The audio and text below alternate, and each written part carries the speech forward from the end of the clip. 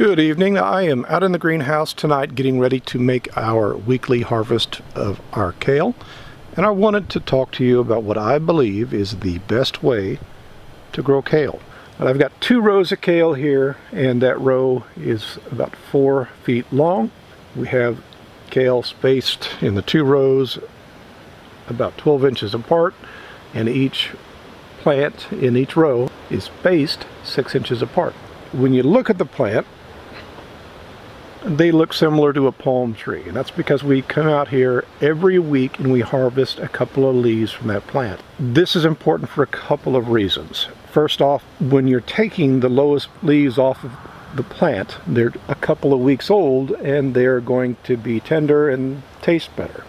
Each week when I take 2 to 3 leaves off of every plant, I'm going to stimulate that plant to grow more, and that's why they end up looking like little palm trees here. If you grow your kale this way, you don't need a whole lot of kale in your garden because you're taking from the plant every week. We're able to feed a family of 4 with a 4-foot bed of kale.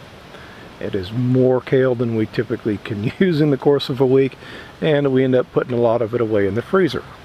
Our first year doing the Mittleider method, we grew kale, and I grew a 30-foot bed of it with each of these plants spaced 6 inches apart. When they were established and growing well, I used to take a half truckload of kale to my neighbor's cattle every week because we had so much kale.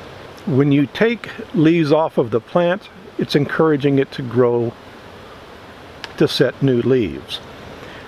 The plant's goal in life is to get to where it produces seed to start the next generation of plant.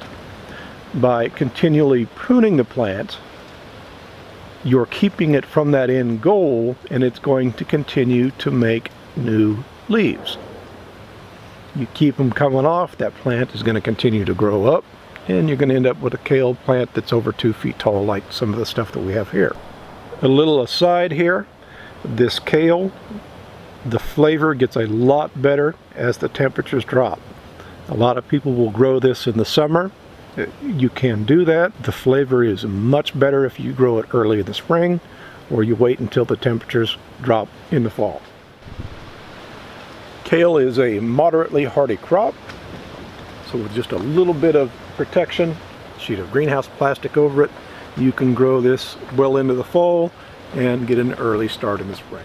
When I harvest this stuff, I do not use any special tools. I know people say to use pruners. I have never used pruners on this kale, and you can see it's still doing well. Just be careful with it. You don't want to break the main stem, and you don't want to break the growing tip. If you break off the growing tip, that plant's done, and it won't continue to grow anymore. All I do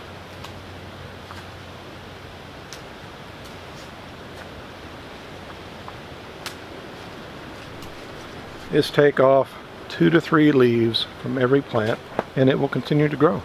By harvesting frequently like this, there's going to be a lot less, there, it's kind of thin up there.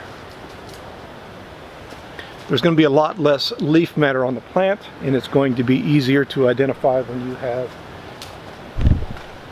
insects that are doing damage. We treat all of our kale with BT for the little caterpillar moth that tears them up so bad, and when these plants are nearly naked like this, it's really easy to see that you need to treat. There's not a whole lot to this. It's pretty easy. I believe that if you give this method a try, where you're pruning a couple of leaves from every plant every week, that you're going to find that you will have more kale, and it will be a little bit easier for you to keep up with. Alright, I'm going to get this shut down and get this kale picked. It's getting dark pretty quick. Thank you for watching, and happy gardening.